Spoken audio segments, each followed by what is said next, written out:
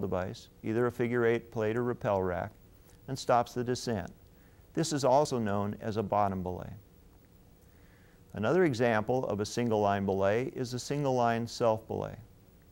Here, protection against a fall is also provided by the same rope that supports the rappeller. As in the double-line self-belay, there's a prusik or mechanical rope clamp attached to the rescuer's harness. But instead of a separate belay line, the belay device is connected to the rappel line. When a rope clamp is used, the connection between the rescuer's harness and the rope clamp is made using an intervening short sling or prusik.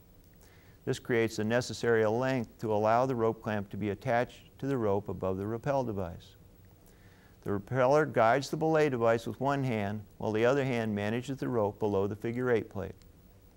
Because a rappel rack requires both hands to properly manage it during a rappel, it's difficult to use a single-line and double-line self-belay with this device.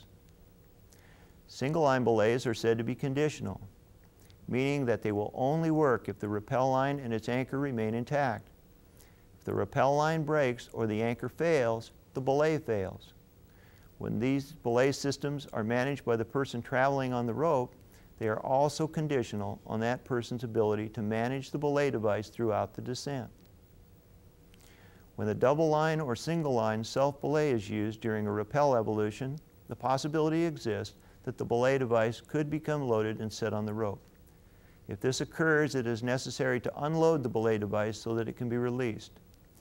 If you have an extra prusik or rope clamp and an atria or foot sling with you, they can be used to take your weight off the belay and free the belay device. If this extra equipment is not available, then the following procedure should be used to release the belay. First, lock off the descender, bend one leg and wrap the rappel rope around the foot on the bent leg. The girth hitch will work here also. Pull the tail end of the rope up and hold it together with the rope above the descender. Straighten the bent leg and stand up. This should transfer the weight from the belay device to your leg and will create slack in the belay. Release the prusik hitch, or if a rope clamp is used, release the cam. Once the device is repositioned, bend the leg again and transfer your weight to the harness, making sure that the belay is manageable. At this point, unlock the descender. Now you should be able to continue your descent. There is another type of belay that should be mentioned here. That's the climber's belay. When a rescuer is not rappelling or traveling on a raising or lowering system, a belay can still be used. Sometimes the rescuer must climb up or traverse a cliff or some structure, such as a bridge or tower, in order to reach the victim. Here, the end of the belay line is attached to the climber. The belay line runs through a number of carabiners that are attached to points along the route of travel. These protection points are set by the rescuer as progress is made. A belayer manages the belay line through a friction or ratchet belay device secured to an anchor at the point at the start of the rescuer's route of travel. The belayer lets out slack on the belay line as the rescuer progresses toward the victim. If the rescuer falls, the belay line goes slack back to the last protection point where the fall is arrested by the belayer. Here I should discuss the important points related to the management of the belay line by the person who is stationed at its anchor point. As I mentioned before, the best and safest system is the one that incorporates a belay with a separate anchor point and a separate person to manage the belay line as it passes through the belay device. Time for another rule. Always use a belay. Whenever possible, use a belay incorporating a separate line, a separate anchor, and a separate person to manage the belay. The anchor point must be strong enough to support the whole load, even with the added force created by having to stop a fall. A load-releasing hitch must be placed between the anchor sling and a ratchet belay device.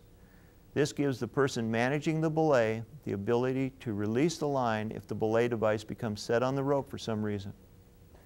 A second load-releasing hitch should be kept nearby so that if the one in service has to be released, it can be replaced without having to stop and retie it.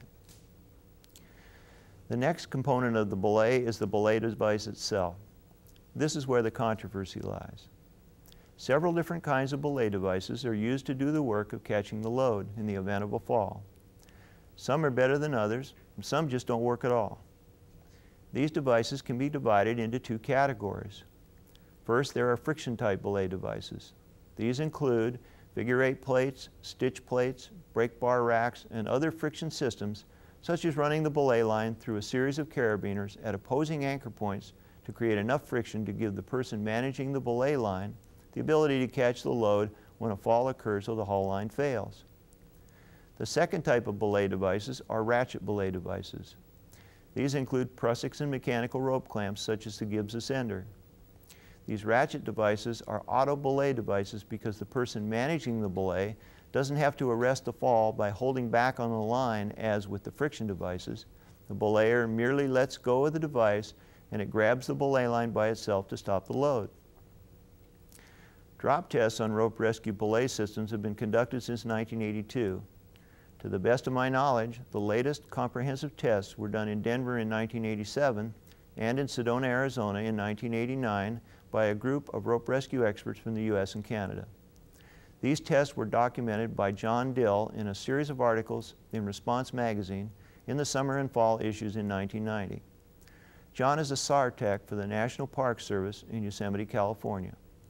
The articles titled, "Are You Really on Belay?"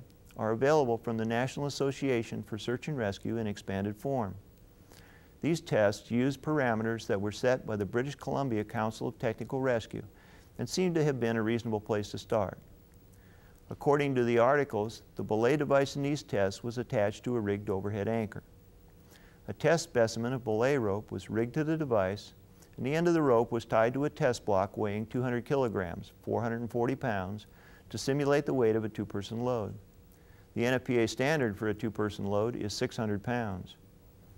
The test block was also connected with a quick release link to a cable winch that acted as the haul line. The block was winched to a position 3 meters, 9 feet 9 inches below the belay device, and the rope between the block and the belay device was made snug enough that there was no obvious slack, but not so tight that the device gripped more than it normally would before a fall, as though a belayer were keeping the rope hand tight. To create a fall with 1 meter, 3 feet 3 inches of slack in the line between the block and the belay device, the block was simply winched up that distance, the drop height, and the release from the cable. The articles also described what the belay must accomplish. 1, it must catch the falling load. 2, the belay rope and system must survive the event sufficiently undamaged to allow the rescue of those hanging on the rope. 3, the maximum arrest force must not cause injury to rescuer or victim, nor may it cause system failures such as pulling out an anchor or cutting the rope over an edge. 4, the stopping distance must be short to prevent the load from striking obstructions during the arrest. 5, the system must work in any environment you may encounter, wet, icy, etc., and it must work with the other equipment you use. 6, it must be user-friendly. That is, you must be able to operate it properly when you're cold, wet, bored, and out of practice, since most accidents are due not to equipment failure, but to improper rigging and handling. These tests were performed in several different ways on a number of belay devices and yielded some interesting results. First, the friction-type belay devices were inadequate to hold a 200-kilogram load, let alone arrest a fall. Of course, this may not be as simple as I just stated, because if enough friction is created, the load can be easily held in place. But remember, for the belay line to remain slack enough not to support the load and allow the belayer to let out and take up the slack as the haul system does its work, an unreasonable amount of friction is prohibitive. So basically, when used in the normal manner, friction devices were inadequate to belay a two-person load. However, they may still work reasonably well to catch the weight of a single-person load. This leaves ratchet belay devices. The commonly seen ratchet devices are the Gibbs Ascender and the Prusik. During the drop tests I've described, the Gibbs Ascender and other mechanical rope clamps either stripped or caused the belay rope to part, an unacceptable result.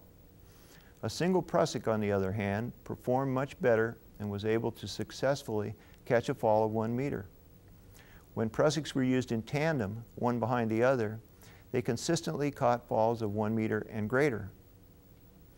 At this point, I must caution you against assuming that Prusiks will work without a hitch, pardon the pun. There are many things to consider when using Prusiks as belay devices. I'll just mention a few. First, the material that the prusik loops are made from is important. Prusik should be 8 mm diameter, nylon kern mantle, low stretch accessory cord. The suppleness of prusik cord is critical. Accessory cord used for prusiks must pass a pinch test in which the cord is bent in two to form a bite. At the point of the bite, the distance between the cord should be no greater than the diameter of the cord.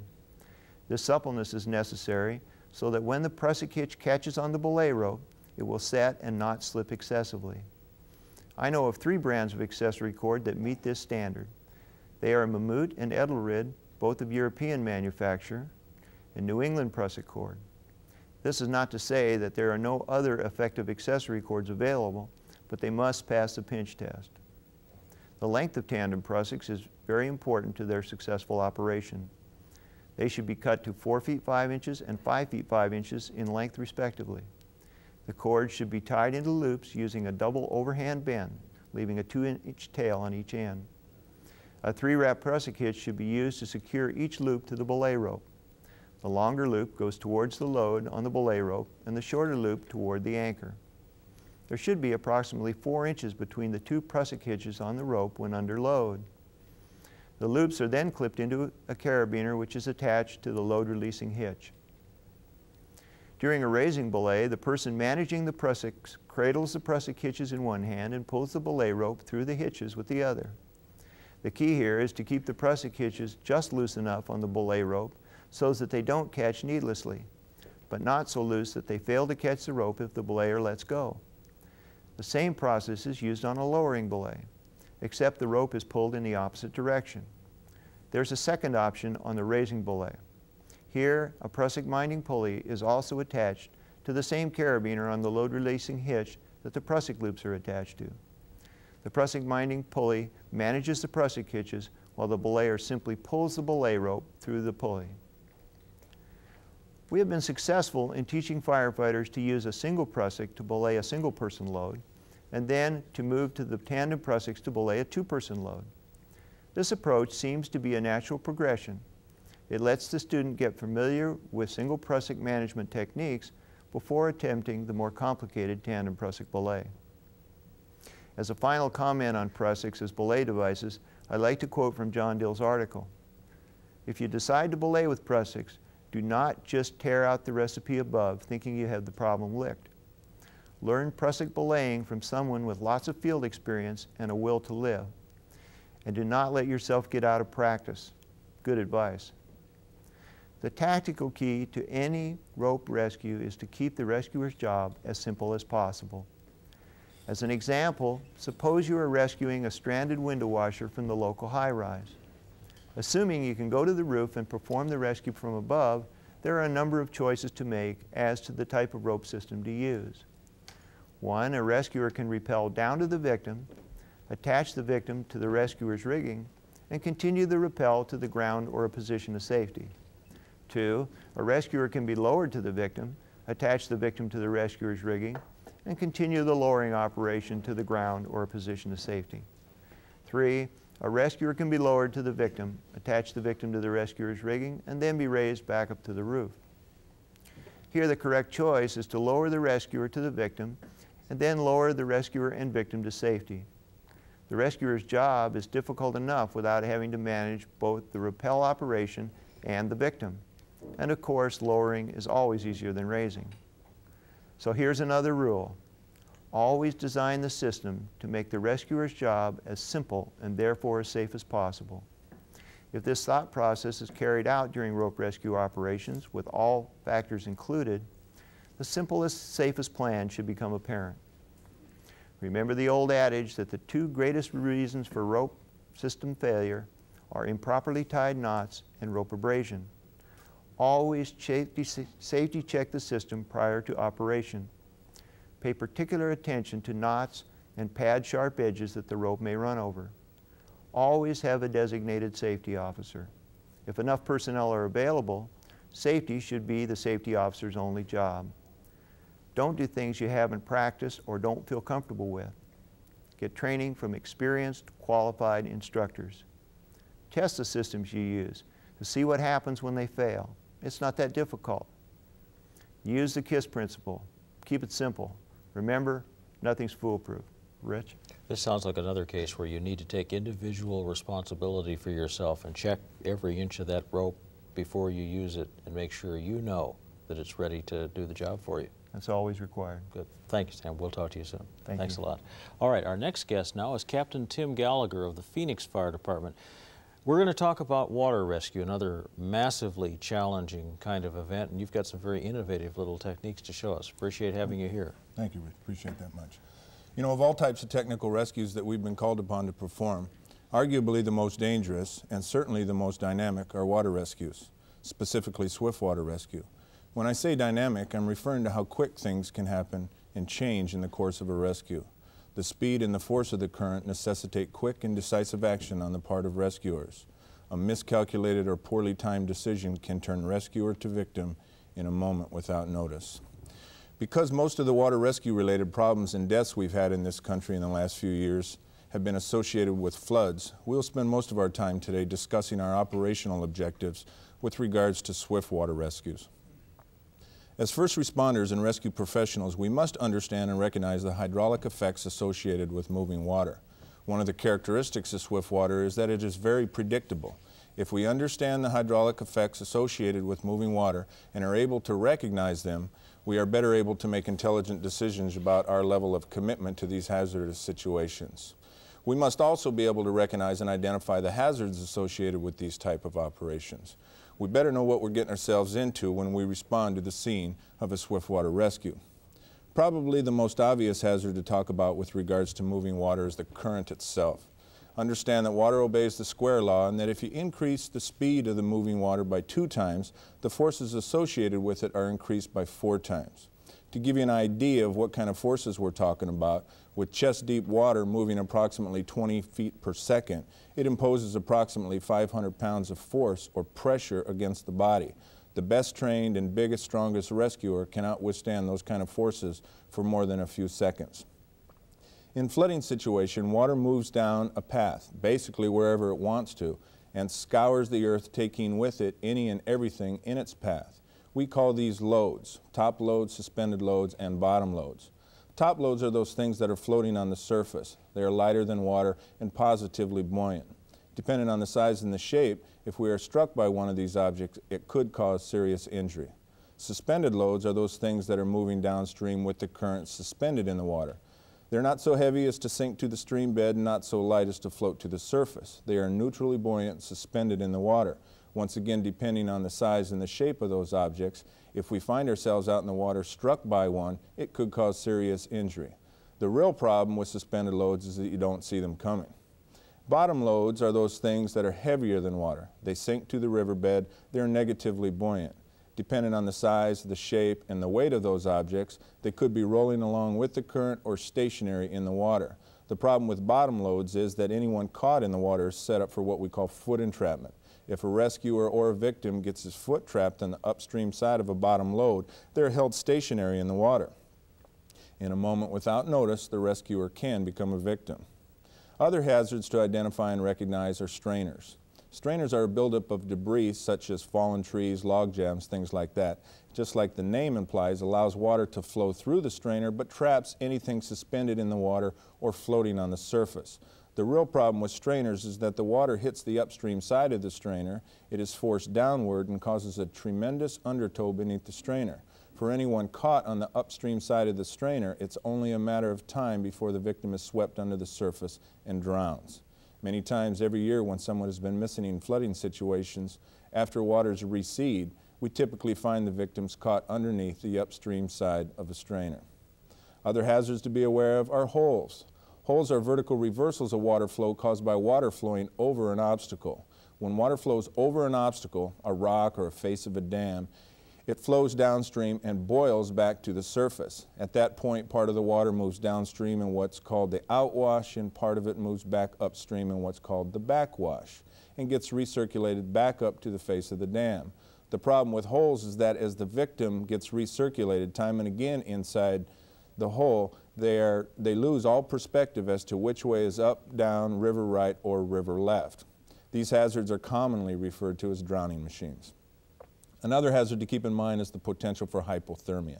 In Arizona, where I come from, hypothermia is not much of a concern, but understanding that water absorbs heat away from the body 25 times faster than air, it's only a matter of time before anyone in water less than body temperature becomes hypothermic if they are not wearing the proper thermal protection. As water rescue professionals, it is absolutely imperative that we recognize the hazards present during water rescue operations. As part of our initial and ongoing size-up of the situation, we must account for the hazards present, including the speed and the force of the water, the temperature of the water, and any other hazards that may pose a threat to victims and rescuers. Let's talk for a few minutes about the proper personal protective equipment necessary for conducting these type of operations. Probably the basic piece of equipment is the Personal Flotation Device, or PFD. A U.S. Coast Guard approved Type 3 or Type 5 personal flotation device, as shown here, would be the proper type of device when operating in or near the water. It should be a matter of procedure that anyone directly involved in the rescue operation shall be wearing an approved personal flotation device. Another piece of personal protective equipment necessary for conducting water rescue operations is a helmet. The standard wide brim fire department helmet used for structural firefighting would not be the helmet of choice for conducting water rescues. A helmet that provided high visibility, low profile, and high impact resistance, such as the helmet shown here, would be the helmet of choice for conducting these type of operations. Because of the debris that litters the bank during flooding situations, we would not want to overlook the use of proper footwear. The wet sock, wetsuit, booty, and low-cut tennis shoes as shown here does not provide the proper level of protection during swift water rescue operations. The standard leather, high-top, zip-up boots that firefighters wear with their fatigue uniforms provides good ankle support, good puncture-resistant sole support, and a minimum level of thermal protection for conducting these type of operations. Another important piece of personal protective equipment would be thermal protection. The ambient temperature and the temperature of the water should dictate the proper level of thermal protection. A good 3 mm to 1/4 inch neoprene wetsuit should provide enough thermal protection for rescuers operating out in the water. We must keep in mind that cold water is a hazard to anyone, and we must protect ourselves accordingly. With any rescue operation, we must use the proper personal protective equipment to help ensure the safety of rescuers throughout the operation. Now that we've talked a little bit about hydrology and the hazards and equipment, other considerations when extricating the victim from got a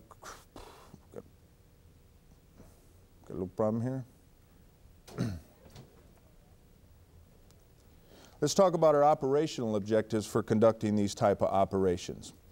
Probably the simplest operation would be to talk the victim into self-rescue. If that is not possible, we would want to consider our low-risk operations available to us. Reach, throw, row, go, and helo would be the proper order of rescue for conducting these type of operations.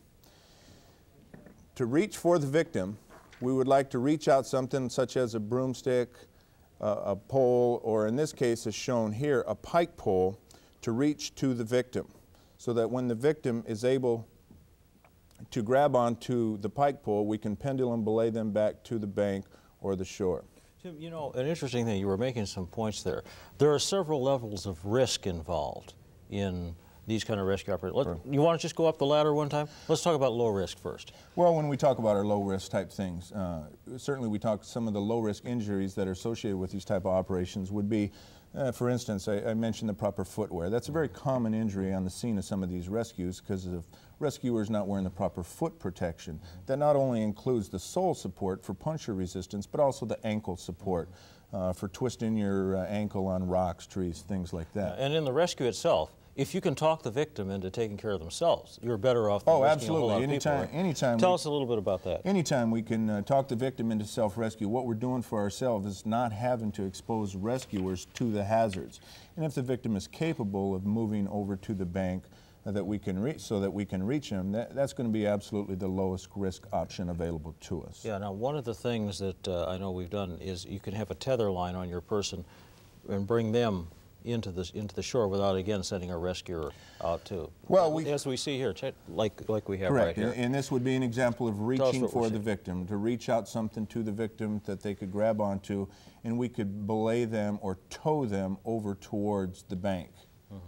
Now in this case, though, you only have one chance at it. So wouldn't you need to have some people stationed as they go down in case you miss Command to must do this consider, again? we must consider having personnel in position downstream. Because of the speed of the moving water, typically we only get one chance to rescue the victim. And if we miss that opportunity, we must have personnel operating downstream so that they're going to be able to get to the victim before they're swept away. Now, let's take a look. This one fascinated me, and we'll run this video here in a minute. This is with a fire hose, something very, very simple that any department can do. Absolutely. It is considered to be a very low-risk option available to us that we could reach the victim with. In the case, what we've done in Phoenix is we've actually welded 3.5-inch male fitting and 3.5-inch female fitting together and put a couple of valves on there, and then we simply fill the inflated fire hose, or we fill the fire hose with air to about 30 to 40 pounds of pressure, and this allows the victim to grab onto that. Okay, now once he's on it, how does he work his way back, or is there an angle that you can? Well, what we can do is just just let go. What we're going to do is just hang on to one end of that hose, and then the rest of the rescuers let go, and the current will naturally pendulum that hose over towards the bank, and then we can reach the victim. So you're going to want to let go on the shore, let go on the midstream side, and let it swing itself back into shore. To the bank that the rescuers are standing on. Sort of like the way you dock a boat. Exactly. To some extent. Okay, now, you can also send people downstream. Now, this is the kind you see on Rescue 911 a lot, where you have a whole bunch of people downstream and making various kinds of efforts. Is that a good way? Does that raise the level of risk to? Well, anytime we have personnel operating near the water's edge, it's going to be a risk to those personnel. But if they're trained, properly equipped, and we have an operational plan, we have an action plan in place, there should be no problem at all if rescuers are trained and know exactly what to do. Okay, what about throwing stuff to the victims? Well, let's talk about that. That's raising it up. Now, here, let's look at this. Tell us what we got here. Okay, what we're doing is we're setting up what we call a boat-based operation. We've inflated the fire hose and we're deploying that on the downstream side of the bridge in an attempt to reach the victim as they're moving downstream. We set this up on the downstream side of the bridge, and in the case shown here, we'd have a spotter on the upstream side of the bridge spotting the victim so that the rescuers on the downstream side are going to be able to move into position properly here. Is that what this guy's doing here? He's spotting from the upstream side because typically the rescuers on the downstream side can't see the victim. They're going to spot him in position like the tape is showing right here. The victim grabs the line, grabs the hose, I should say. The rescuers let go of it, and he pendulum belays over. We would like to have another rescuer downstream with a throw bag that we can throw a rope to the victim to help pull them out of the water. Let's make a safety point here, too. Now, obviously, this guy is one of your crew. He came downstream feet first. We need to make a good point of that. We want to avoid going downstream heads up, right? Absolutely, and we'll talk for just a moment about the proper swimming position here.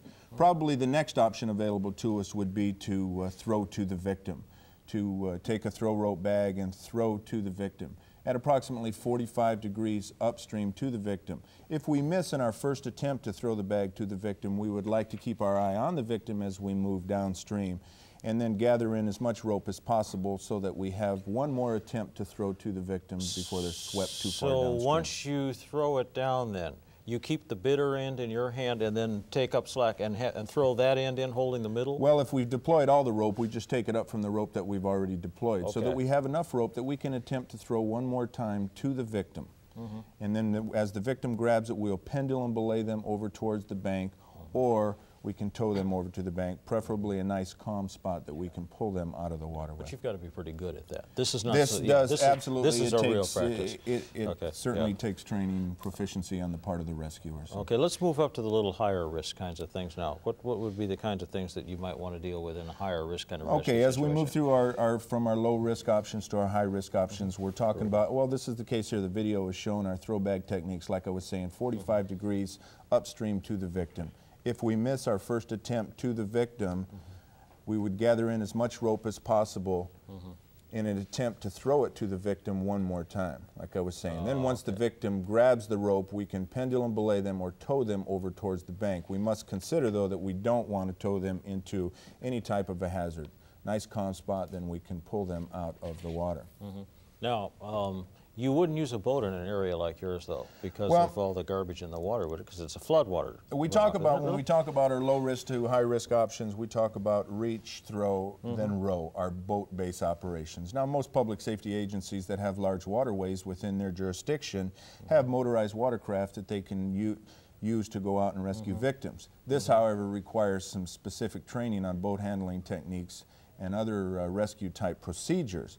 But in Arizona, Phoenix, Arizona, where most of our water rescue related problems are brought on by flooding, because of the debris in the water, it really precludes the use of a motorized watercraft. So we can use what we call the IRB, the inflatable rescue boat. All right, I think we've got some shots of that too. We'll run that up in a minute here. But tell me a little bit about that. Is that a specialized boat? Well, it's a special boat, inflatable rescue boat we call it. We can fill it up very quickly using a standard SCBA bottle. And like in the case shown right here, we go ahead and fill that thing up, and we can deploy that very quickly. Now, one of our options that we could use to get to the victim is we could deploy the boat into the water to move out to the victims either stranded in the trees or on top of a vehicle. This provides a very low risk option available to us as rescuers. What about the tethering system on this? Well, we could set up what's called a two-point tethered operation, basically a tension line across the river here, and in this case we're deploying the boat out into the water in an attempt to reach the victims in the water.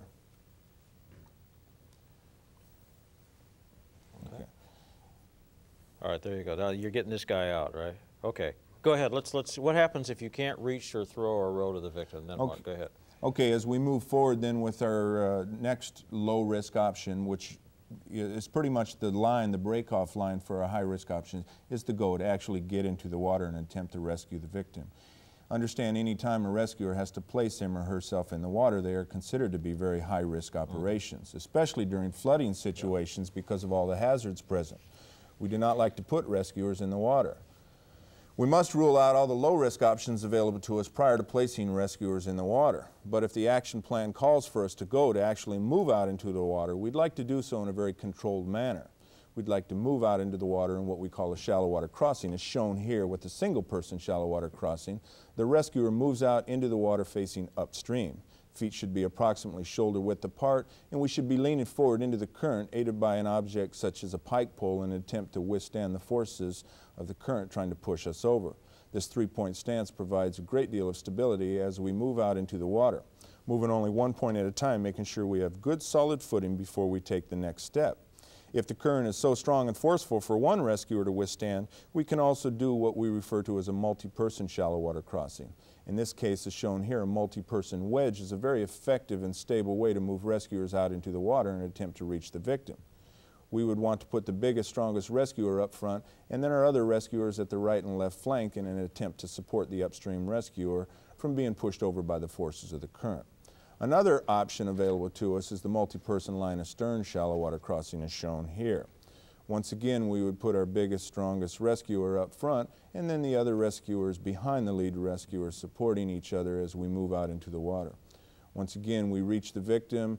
We can place the victim in the downstream side of our shallow water crossing formation and move back to the bank or shore that we started from.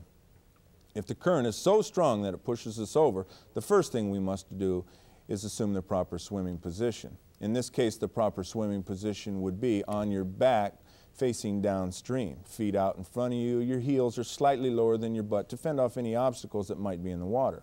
As we move downstream, we would want to be reading the hydraulic effects of the river and making sure to stay away from any hazards that we are approaching. If we must move to the right or left, we can do so by setting a proper ferry angle. This allows us to work with the current instead of against the current. As shown here, the rescuer is moving downstream, about to hit a stationary obstacle in the water. He sets a proper ferry angle, which involves placing the body at 45-degree angle to the current. If the head is in the desired direction of travel, the current will push you to the right or to the left, depending on which ferry angle you've set up. In this situation, it's very important that we keep our feet up so we do not get them trapped on bottom loads on the riverbed. Let's talk for a moment about making contact with the victim out in the water. Understand that one of the most hazardous situations we could become involved with in a water rescue operation is actually making contact with the victim. Most of these victims in these situations are very panicky and must be approached very cautiously by the rescuer. As shown here, the rescuer approaches from the upstream side of the victim and gives the command to turn around and face downstream. Understand that the victim usually sees the rescuer as nothing more than an object they're going to be able to climb up on top of to get out of the water and get some air. So we must approach the victims very cautiously. We would tell the victim to turn around and face downstream, and then as shown here, we would move in from the upstream side of the victim and make contact with the victim. Once we get close enough to make contact with the victim, we would do so in a very deliberate fashion, taking control of the situation. In this case, the rescuer is placing an alternate cross-chest carry on the victim. Once the rescuer has made contact with the victim, they will continue to move downstream. The rescuer will keep the victim in front of him or her and move to the right or left by setting a proper ferry angle. Hopefully, command is considered downstream personnel, and we'll have those personnel in position with throw bags so that we can throw to the rescuer in an attempt to belay or tow the rescuer and victim over towards the bank. Once again, making contact with the panicky victim out in the water is extremely hazardous to rescuers and should only be done by confident, well-trained rescuers. Okay, let's talk about the last option available to us. That would be the use of a helicopter. We have not been able to reach, throw, row, or go to the victim for whatever reason, and the only option left would be the use of a helicopter. The first thing we must consider before using the helicopter is whether or not the pilot is proficient enough and comfortable enough with the rescue to do the operation. If the pilot tells command that he or she can do the operation or the rescue, command must consider this as an option available to them. Once again, the risk-benefit analysis must be taken into consideration. Command has the ultimate responsibility for this operation. But once command has decided to use the helicopter, he must turn it over to the helicopter pilot to do what he or she thinks needs to be done to effect rescue. Command doesn't want to tell the pilot how to fly his aircraft. Most helicopter pilots consider these to be pretty low-risk operations, while most water rescue professionals consider these to be very high-risk operations. As shown here, there are many different techniques that a helicopter can be used to effect rescue on the victims. Because of the potential of loss of life of many rescuers and victims, helicopter operations should be considered only after all other low-risk options have been considered and ruled out. Recapping things now. As first responders and water rescue professionals, we must be able to recognize the hydraulic effects and hazards associated with moving water. We must also use our proper personal protective equipment and keep in mind our operational objectives for attempting to rescue the victim. When we arrive on the scene of a water rescue, we must quickly do a size-up, do a risk-benefit analysis, and decide whether we are operating in the rescue or recovery mode of operation. We will then move forward with our action plan, considering our low-risk options first, and then moving forward with our higher-risk options, if our lower-risk options will not work. Water rescue operations are very hazardous, but if we, as rescue professionals, have learned all that we can about the water environment and the hazards of these operations, and then stay proficient through regular training exercises, we can minimize the potential for serious injury and death during these water rescues. Tim, you used a very interesting word at the beginning, dynamic. When you go on one of these scenes, it may seem to be quote-unquote low risk at the beginning, but you've got to be prepared, don't you, for it to suddenly escalate to a point where you've got to do something pretty drastic in a hurry. Especially if we're dealing with flooding situations, Yeah. The speed of the current just makes everything happen so quick. So you must have things in position, an action plan with a backup plan in case that one fails, because things do move so quick. It is so dynamic out there on the scene of those rescues. And that's where training and preparation come in, right? Absolutely. Okay, we'll talk more about that as we move on. Thanks a lot, Tim. All right, now, a lot of times you probably don't think of farms as being dangerous. I mean, we think of cows and sheep and kind of quiet and laid back. Well, that's not exactly true, and here to tell us how wrong we can be is Billy Parker. Mr. Parker is an associate training specialist with the Texas Engineering Extension Service at Texas A&M. Welcome to the program. And there are some challenges hidden out there on the farm that we don't really think about. That's correct, Rich, and thanks for having me here. Yes, sir. Every year, agricultural accidents cause approximately 120,000 injuries and 13,000 deaths in the United States alone. Having properly trained and equipped emergency response personnel is vital to minimizing injuries and fatalities. There's a variety of different agricultural accidents that occur which may involve overturned tractors, power takeoff equipment, hydraulic operating equipment, auger wagons and self-unloading wagons, augers and elevators, electrocutions, harvest equipment such as balers, combines, and corn pickers, flowing grain entrapments, silos, manure storage, exposure to anhydrous ammonia, agricultural chemical fires, pesticide accidents and spills, and other hazardous materials. It is essential for rescue personnel to adequately train and prepare to respond to agricultural accidents. In order to be effective, the rescuer must know how to help himself without putting himself in extreme danger. Rescuers should receive training in the following areas in order to significantly increase their ability to save others while protecting themselves. These include agricultural equipment operations, to include the shutdown procedures and associated hazards, confined space entry and rescue procedures, as well as rope rescue techniques, and last, rescue equipment and tools limitations, capabilities, and availability. Other ways in which emergency personnel can better prepare include developing a resource list of tools and equipment not commonly carried or available on the emergency vehicles in the area, developing a resource list of groups or individuals with specialized expertise such as farm implement dealers, physicians who can respond directly to the scene, poison control centers, as well as air, helicopter, ambulances.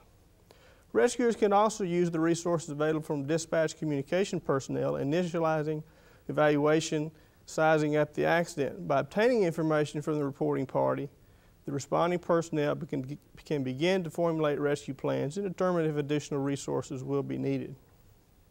If it is determined that responding units are inadequate, additional resources should be dispatched as soon as possible.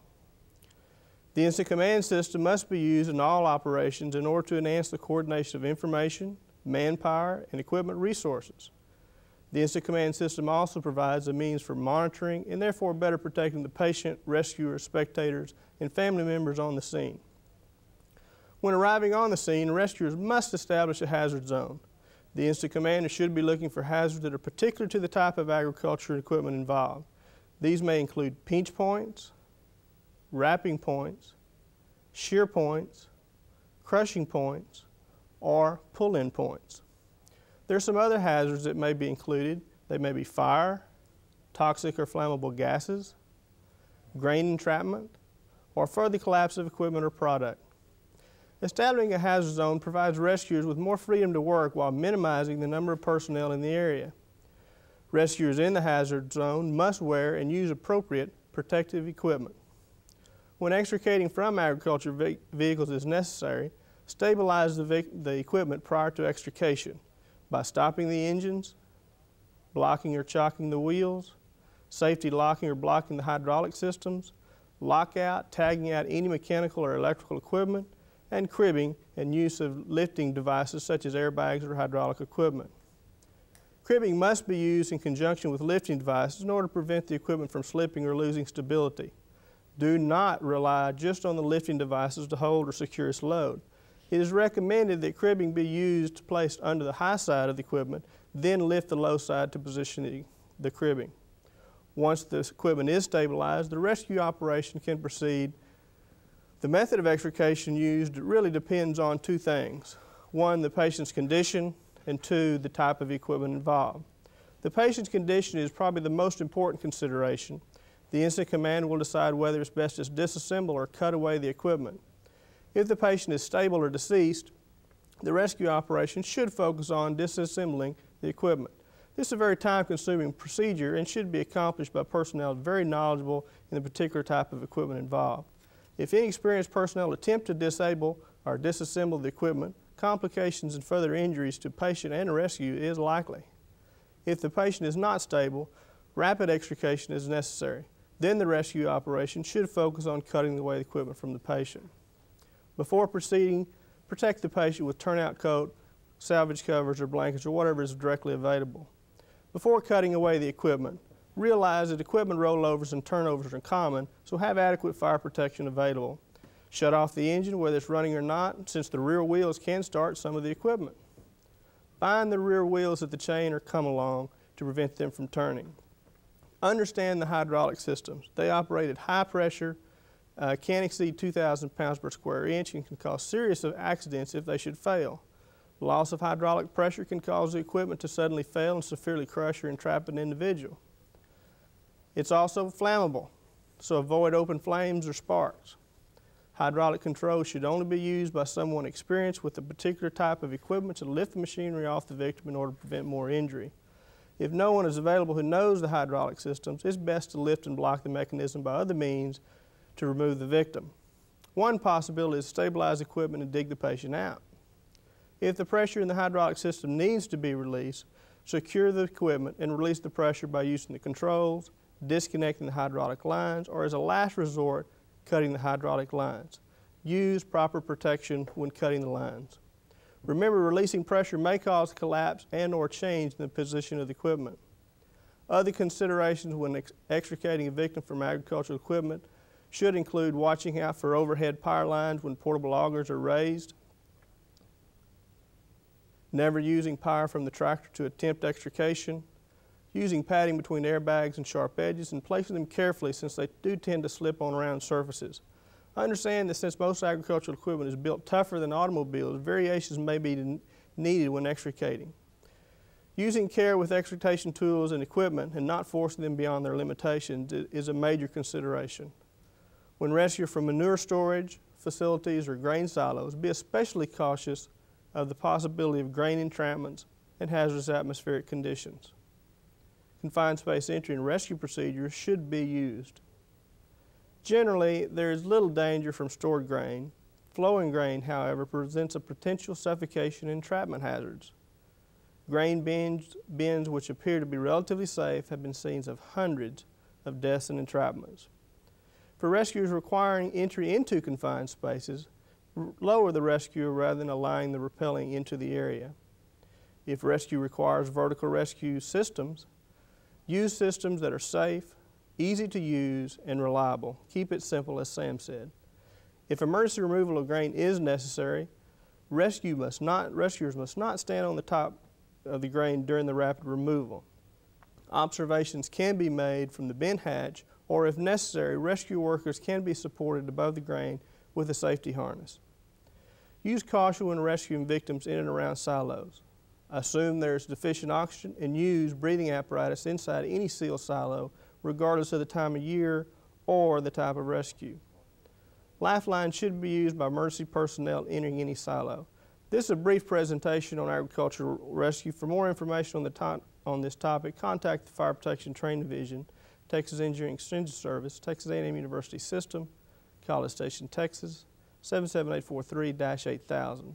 Telephone number to call is area code 409-845-7641 or fax area code 409-847-9304. Rich? Yeah, Bill, it's interesting because I think in almost every state, even those we think of as being big industrial states, there are rural areas. And I don't think we pay enough attention to that. And let's talk a little more about that as we get on into the show, too. Absolutely. You know, the Midwest is pretty generically looked at as being the agricultural area of the country. But agriculture incidents can happen anywhere in the United States.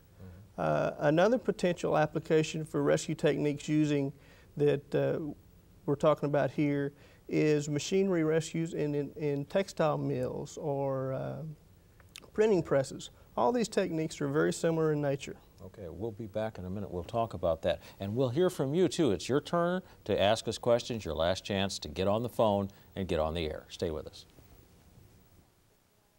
Hi, I'm Barbara Barton with the United States Fire Administration. I'm here on the campus of the National Emergency Training Center to talk to you about an upcoming EENET show. On September the 15th, the broadcast show will be Implementing Public Education in Volunteer Fire Departments. At that time, we hope to discuss and give you some new ideas on targeting your audiences, knowing your resources, and knowing how to use them. So join us on September the 15th between the hours of 11 a.m. and 3:30 p.m. Eastern Daylight Time for the EENET show entitled Implementing Public Education in Volunteer Fire Departments.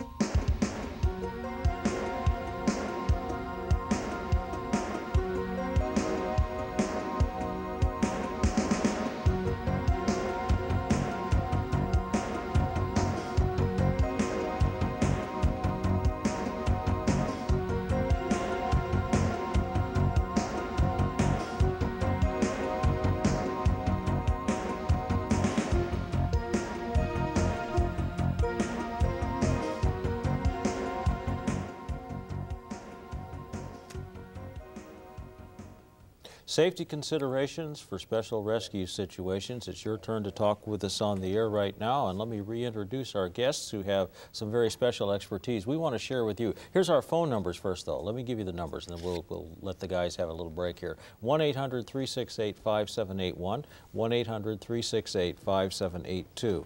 If you're calling from Alaska or from right around Washington, D.C., the number is 202-463-3170 or 463-3171. Now, here are our experts, and they are experts, so use this chance to call them. Captain Sam Turner with the Ventura County, California Fire Department, who gave you that excellent presentation on rope rescue. Billy Parker from the Texas A&M Technical Extension Service. Billy talked about agricultural accidents, and we want to spend some time talking about that as we go on. And also Tim Gallagher, Captain Tim Gallagher of the Phoenix Fire Department, who gave us our presentation on water rescue, another very challenging rescue. So let's hear from you now. We've got several minutes here to take your calls, and we want to get as many on as possible. So call in, please. If we get you on the air, stay right on the phone. I'll ask you to go on the air when it's time, but don't put the phone down or give it to somebody else. We want to hear from you. Now, gentlemen, let me start out with sort of a general question. Every one of these incidents that you've talked about in these rescues requires some pretty serious expertise. What does a small department without a lot of resources and mainly volunteers maybe that doesn't have a lot of time to train, how do they get this expertise? What do you do? Well, one of the things I think that the smaller departments need to do is go out and pre-plan their area and take a look and see what type of specific rescue problems that they may have, and then they're going to have to get ready, prepared with training and the proper equipment to do these. Also be able to identify any of the resources, both equipment and personnel, in the area that might be able to help them out in these situations.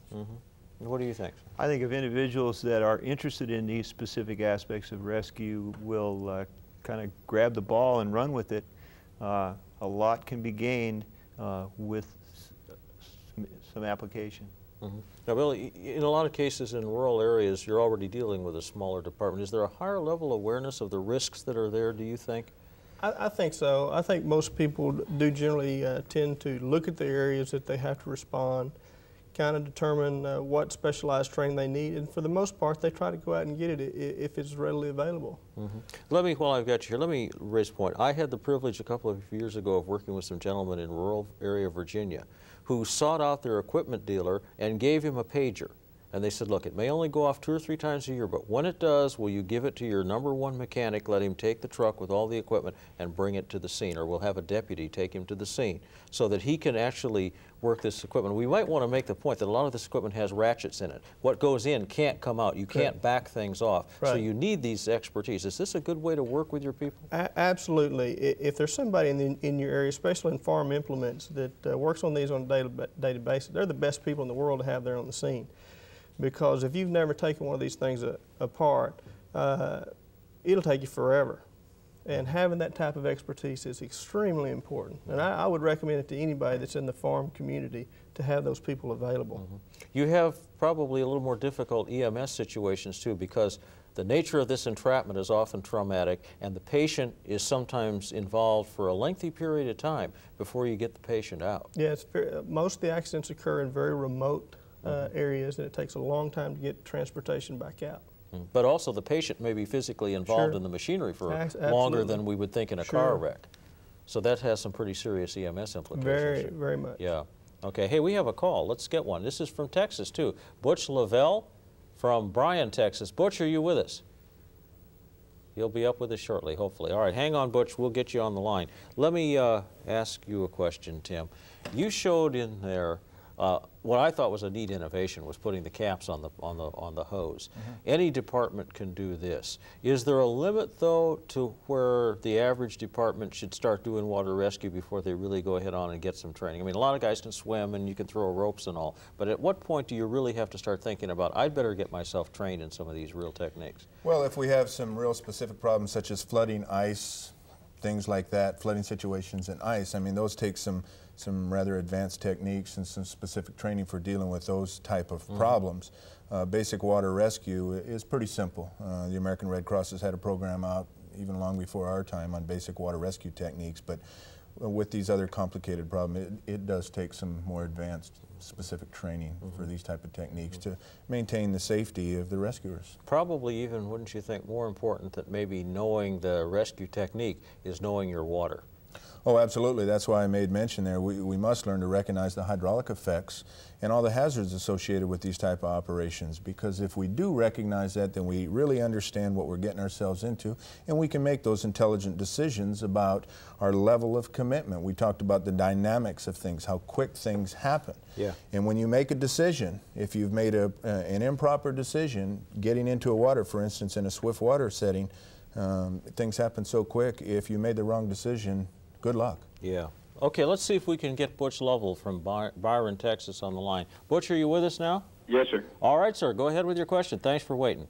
Well, what I was going to ask Mr. Parker there is I understand that, you know, when you're trying to get into a school down at Texas A&M, it is awful hard because there's so many firemen trying to get into the school. And it makes it kind of hard on some of us because there's times that we cannot find schools to go to, and especially about the Phoenix, about the water rescue and the industrial. And I was wondering if there's any, like, besides Texas A&M being a fire training school, is there any other smaller schools or training communities that we can go to that we may have access to? Because, like, right now, we're fixing to do a rescues team school out there at the Fireman's Training School for Texas World Speedway, which I have been involved with back in the early 70s. And it's, you know, I'd just like to try to maybe get something from you guys to let us know where we can get the access to the training that we need if we cannot go to a facility as Texas A&M. Just within our organization alone, we run approximately about 65 area schools scattered throughout the state. And a lot of them are very specialized.